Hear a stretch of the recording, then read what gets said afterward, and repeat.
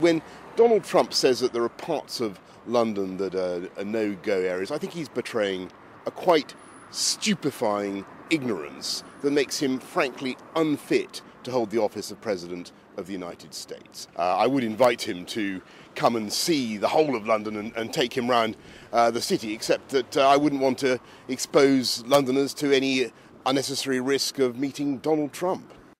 Thank you very much.